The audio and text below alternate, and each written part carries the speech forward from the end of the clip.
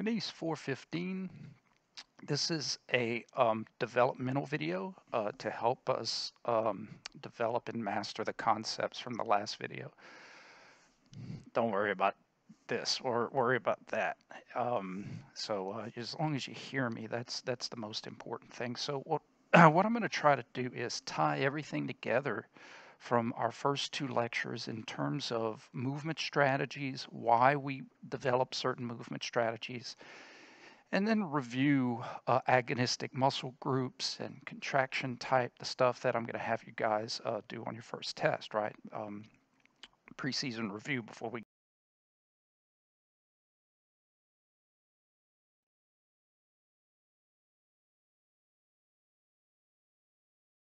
and then there's real small gymnasts, right? And they all have unique body types, and a lot of times those body types help in their sport activity.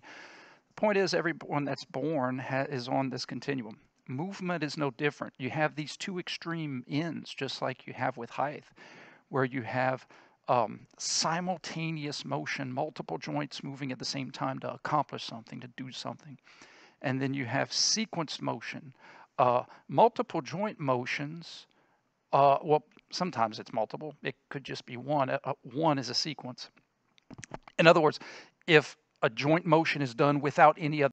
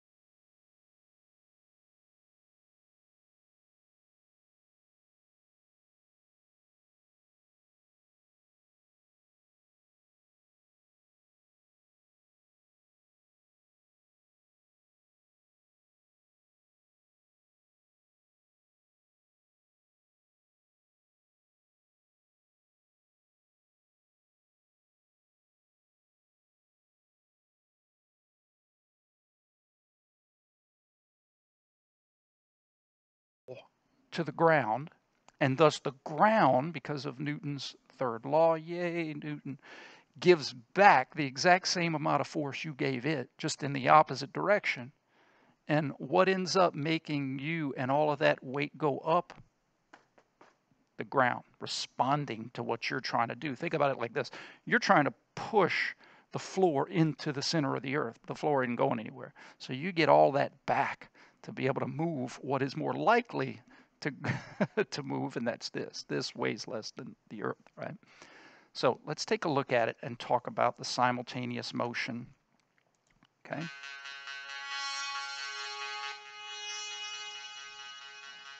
Right away, you see knees moving with hips. Not so much here yet because we don't need to yet. But think about it. If all he did was flex his hips, the mass would fall forward over his base of support, right? He'd lose his balance. And if all he did was flex his knees, he would go back. So his hips want him to go forward at the same time as his knees want him to go back. And guess what? When they work together, I don't know why I have spirit hands, but when they work together, they cancel each other out, and he gets to go straight down. Kind of felt like Austin Powers right there, okay? So let's observe this simultaneous motion of knees and hips being forceful and being accurate.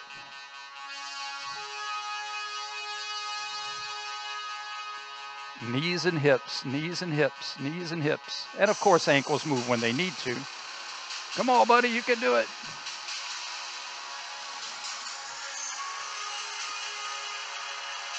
All right, spoiler alert, he gets it. So simultaneous motion, very advantageous when you need to produce maximum force on something. And with maximum force on something comes maximal accuracy. Because again, think about it. That weight is very directional. It's straight down, right, as we perceive down. So his force on that weight needs to be very directional as well. It needs to be straight up. Any force in the across is wasted energy, is wasted force. Okay? Now, agonist. Let's review agonist. Muscles at the knees, external forces, ground and gravity is trying to flex his knees. He doesn't need his knee flexors, he needs his knee extensors. Hips, ground and gravity is trying to flex his hips. Like an accordion, he doesn't need his hip flexors, he needs his hip extensors. So we identified the agonist at the hips and the knees, knee extensors, hip extensors. Well, on the way down, what motion did you observe? Well, you observed hip flexion. The only way the extensors can be responsible for flexion is through eccentric work. On the way down, you observed knee flexion. The only way the knee extensors can be responsible for knee flexion is through eccentric work. So going down was the eccentrics. The muscle is being lengthened while it is still trying to shorten above resting tone. Okay? Coming back up. Same agonistic group, same muscles are doing a job, right? In other words, if those muscles turned off at any time, he'd collapse to the ground. So you have the same muscles. Why do the same muscles need to be working? Because the same external forces is trying to collapse him. Ground and gravity didn't change, so the muscles that you call to do the job don't change. Okay? On the way up, you're going to still have your hip extensors and your knee extensors, but the motion you observe is going to be different. You're going to observe hip extension. So the only way the hip extensors responsible for hip extension through concentric work, the muscle shortening while trying to shorten, doing what it's trying to do, making you move in the direction of their pull. Knees, knee extension, knee extensors, the muscles that pull in the direction of knee extension, concentric work. Remember, why do we not give muscle function based on motion? Because of eccentrics and isometrics, right? In other words, if you looked in the book and you said the quad, semimembranosus, hamstrings, vastus lateralis, medialis, intermedius, and rectus femoris, right? We're going to go over those in a little bit, in a couple weeks. But the point is that if you say, well, the rectus femoris would be working here during this exercise, yay, you're correct. But if you go in a book,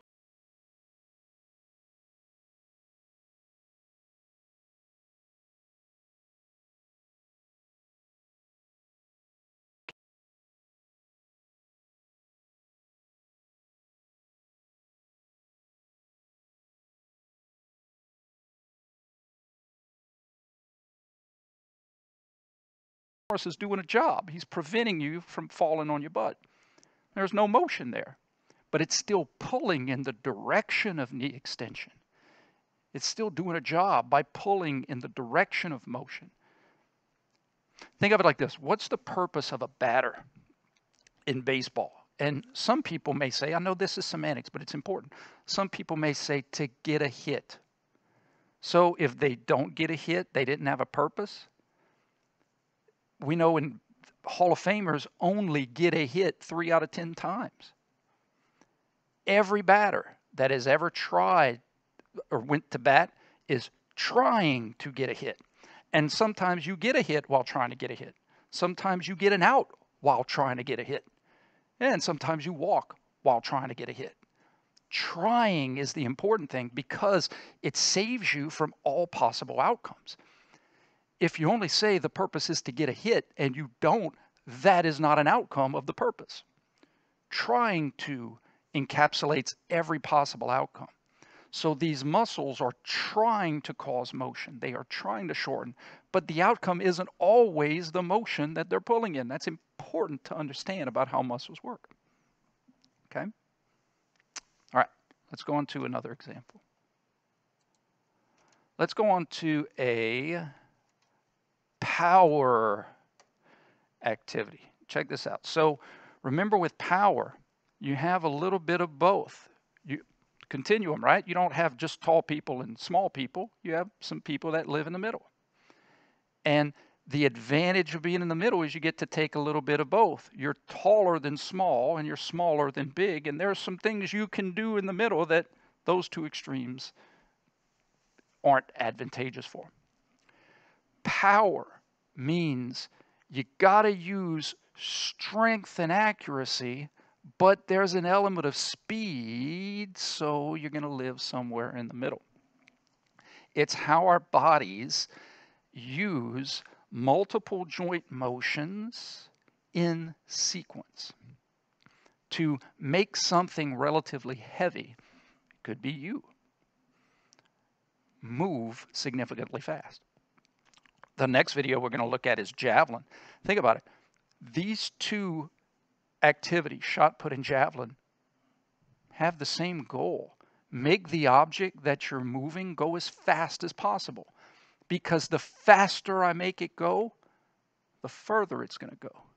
Right? Yeah, there's angles, but let's assume everyone released it at the same angle. We're going to control for angle. The one who moves that shot put the fastest is going to go the furthest. So how do you make something heavy go fast? You use a powerful movement strategy, one that incorporates simultaneous motions done in sequence. So let's see how this shot putter speeds up this put. Okay. All right. Here we go. First thing he's going to do is do a sequence of spinny things, very scientific. And that's going to be joint motions, some at the same time, some in sequence, left leg, then right leg, then left. Now look, that whole time, notice, he didn't move his upper extremity at all. All he did was lower extremity stuff. And then when he got to the edge to release the shot put as fast as he can, he's going to have lower extremity simultaneous motion and then upper extremity simultaneous motion. So he had multiple simultaneous motions done in sequence. Okay. I have another picture that we're going to look at later where you have like a ball squat, like in CrossFit, you do the ball squats. Think about it. You do the lower extremity first, and then you transfer into the upper extremity because that's a powerful motion. You wouldn't need to do that with a pool ball, like an inflatable pool ball, right? Very light. I could do that with just my hands, but something heavy, you got to kind of get that momentum going using lower and upper. So then he uses his upper. Let's see that part one more time. Okay.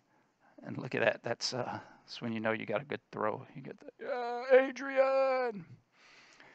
I think my major professor taught me that the research shows that when you inflect voice energy, like in my major professor was a black belt in Taekwondo, and she said something like 20 to 30% more energy that you can give when you, Adrian, yo, right? When you, kind of cool, right? Probably has to do with core and creating a rigid link. I'll put it to you simply. It's a lot easier to lift someone up when they're rigid versus when they're a loose sack of potatoes, right? So when you go, it helps to create a more rigid core, so therefore you can transfer energy from lower to upper extremity. Layman's terms. All right, let's check out the javelin. So, same concept. You're trying to make something in your hand go as fast as possible, but the javelin doesn't weigh near the shot put. Shot put heavy, javelin light. So therefore, I don't need to use simultaneous motion. I could use a more sequenced motion. Joint motions done in sequence. Now think about it. Something heavy, I can't throw that shot put like I would throw a baseball. That heavy shot put would probably hurt my arm, right? In other words, the muscles at each individual joint couldn't handle the load of that put. But a javelin's super light. I can handle that load, each individual joint done in sequence. Baseballs are relatively light. They're not very heavy. So I can do all the different motions in a sequence, like a whipping action, because of super light. It's not heavy. Let's check out the sequence.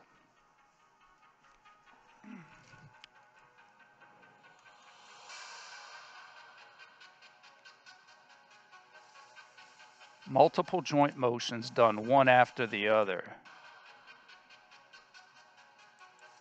That's really cool. So that is the secret to how people can throw very far. Some genetic lottery tickets are very easy to see. Shaquille O'Neal, 7'1". That's a genetic lottery ticket. Throwers, their genetic lottery ticket aren't as obvious. Some throwers are tall, some are short. It doesn't matter. What matters is, did you hit the lottery in terms of bringing your catapult back, your external rotation window? For throwers, they can think about taking a spoon and slinging a pea across at your brother, sister, cousin. You want that spoon to cock back as far as you can to get maximum velocity of that pea. Now, I'm old and I'm retired, but my catapult doesn't go back very far. Oh, ow, owie. Look how far back that catapult's going, and his trunk is leaning forward. So imagine if I leaned my trunk forward, I couldn't even get my catapult parallel with gravity, right? He's all the way back here. So that's the magic. Now, why don't we see these genetic lotto tickets? Because these motions happen so fast, our eyes can't process those frames per second. It's why you see blurs when things move super fast. So we have to slow it down. We have to use slow motion to really see what's going on. So this would be a very sequenced motion. I mean, how did he move to speed the javelin up? Well, he ran up, he approached, that sped the javelin up. Then he had hip motion, which made his pelvis spin, which sped the javelin up. Then he had trunk motion, which sped the javelin up. Then he had scapular motion. Then he had shoulder motion. Then he had wrist motion, right? It's like a towel, popping someone with a towel. If you're trying to pop someone with a towel, your intent is to make the distal tip of that towel go faster than sound. You don't do that by crunching up the towel and throwing it all at once. You have to do it in sequence where every bit of the towel gets faster and faster and faster until you get to the tip. Okay? Layman's terms. Let's see what else we got. Throwing a dart. So this is one in your book. Throwing a dart doesn't require brute strength because the dartboard isn't very far. It requires accuracy. So where on the continuum is accuracy? Over here. So you can be accurate and you don't have to use a lot of force. And this is a good example. What I want you to notice is watch his elbow motion and his shoulder motion. If all he did was move his elbow, if he kept his shoulder from moving and he moved his elbow, eventually the dart would start to go down. In other words, when it's just angulation, that dart won't follow a linear trajectory to be accurate. So what he has to do is elbow plus shoulder. Elbow wants to bring the dart down. Shoulder wants to bring the arm up. So when they work at the same time, they cancel out each other's angulation and they summate each other's translation. And that's super duper cool. Let's check it out.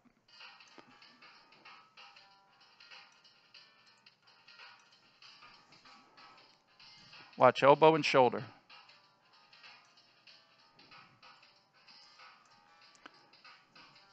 Elbow extension. Shoulder abduction. And when I say abduction, he's kind of in a combo, right? He's off to the side. So his shoulder motion would be more in that frontal plane. Elbow and shoulder.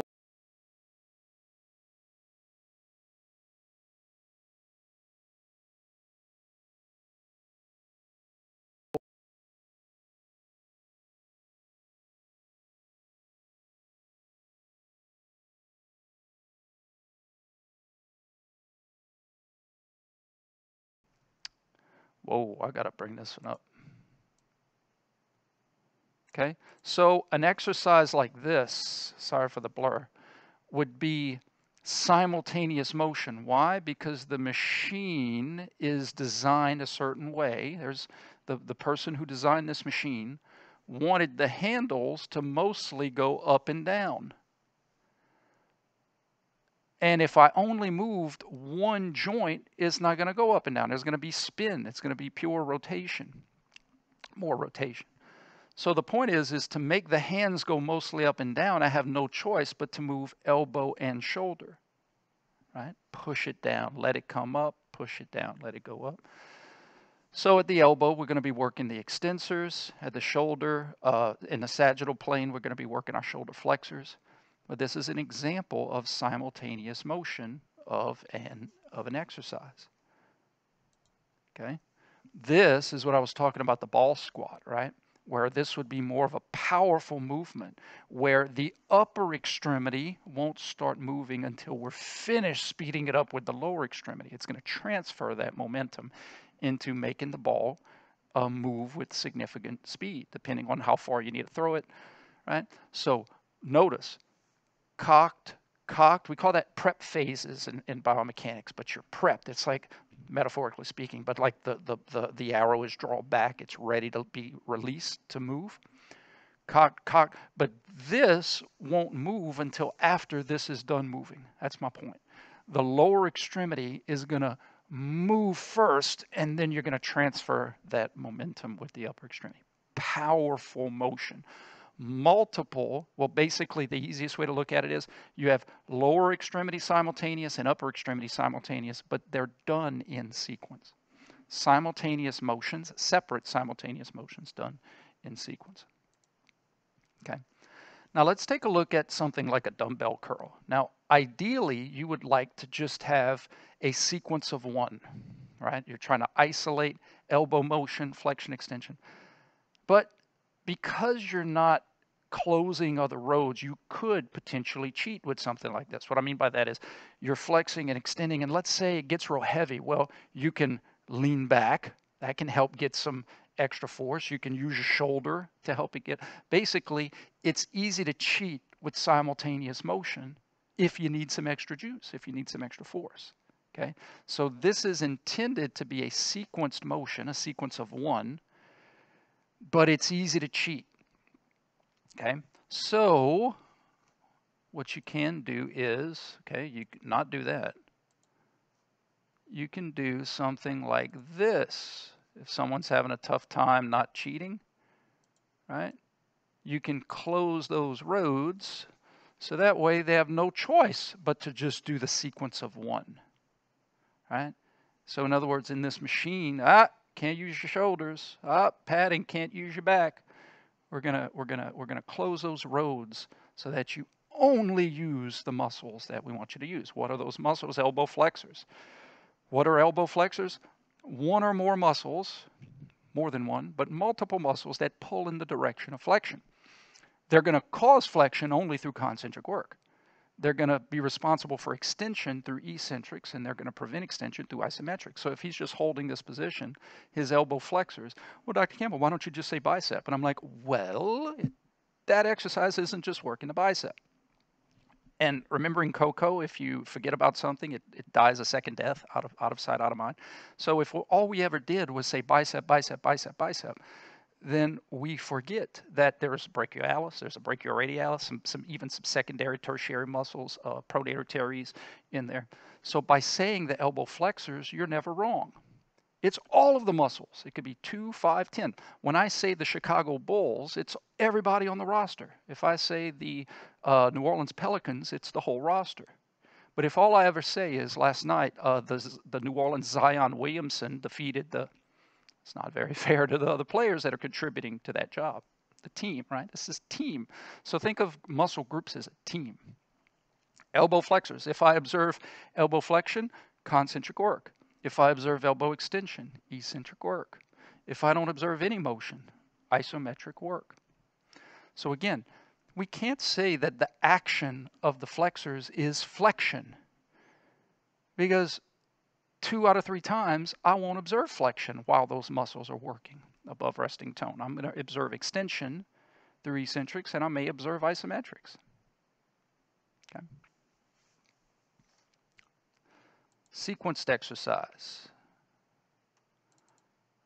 Okay. Simultaneous, right? Hips, knees, powerful muscles. I need force and accuracy. Okay, force and accuracy, going down and coming up. Here's another way to look at force and accuracy. You wouldn't do it with this because it would be very unsafe. But imagine doing a squat with just the bar, where it's not totally unsafe. I mean, it's always technically a risk. But imagine doing a squat, and to demonstrate how important accuracy is with a squat, I magically, for those of you that watched WandaVision, let me know. It was pretty cool. But if I snap my fingers, and before an unloaded squat with a bar, this guy had roller skates on his feet. You better be accurate with your force.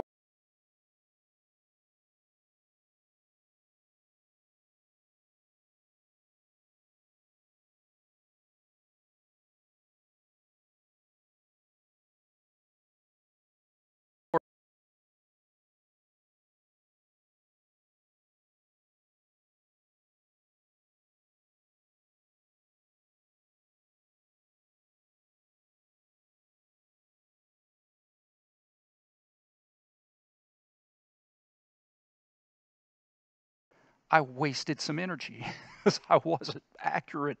I mean, I was mostly accurate, right? A 95 on a test is still pretty good. But in terms of trying to get up as high as I can, if I drift forward or if I drift back, I wasted energy. I wasted force. Okay. This is another example of a sequenced exercise that can be easily done simultaneously. So the intent, right? Tricep extensions, elbow extensions, a muscle contracts, joints move. So what muscles am I working here at the elbow? My extensors. Who are those muscles? I'm going to teach you what those muscles are. Triceps, brachii, and the anconeus muscle. But the point is that because the shoulders are not closed, those rows aren't closed, you could imagine using the shoulders along with the elbows, right, to get some extra force. You could see how easy it would be to use simultaneous motion here. Okay. Now, you may want that. I'm not saying it's not good. I'm just saying as a fitness professional, and if all you wanted was to isolate this, then you need to control for that, whether that's with a spot, whether that's up against a wall where the wall is serving as a means to prevent simultaneous motion. Okay. Let's see. Hey, we did this, we did that. So look, here's a good example of preventing cheating.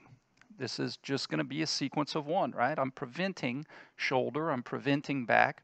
All he's going to do is have a sequence of one.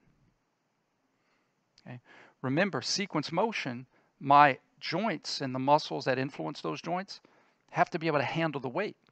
So when those muscles at that joint have to work by themselves, you can't do as much weight as when they have help. And that makes sense, right? If all I'm doing is moving my elbows, I can't do as much weight as when I'm getting help from my shoulders. Common sense. Boy, this guy looks very excited. All right. Well, what about powerlifting? Powerlifting. Well, power, some of both, simultaneous and sequence.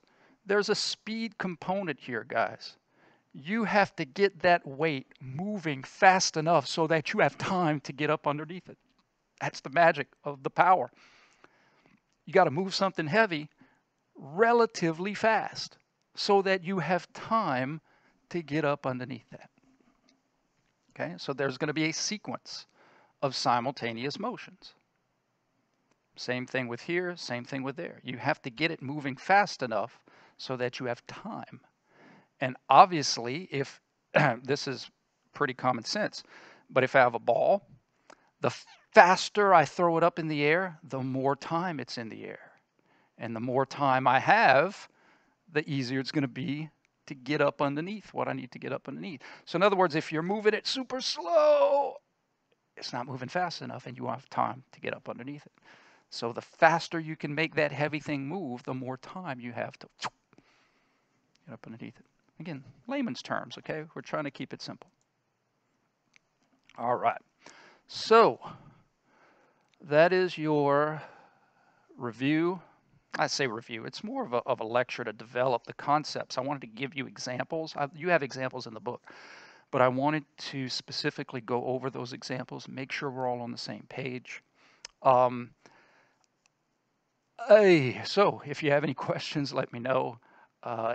Watch it as many times as you need, And of course, virtual office hours, if you need to go over anything one-on-one, just text me. Make sure you give me your name and what class you're in, and we'll come up with a time to Zoom or to FaceTime, and I can clarify anything, okay? All right, guys, be well.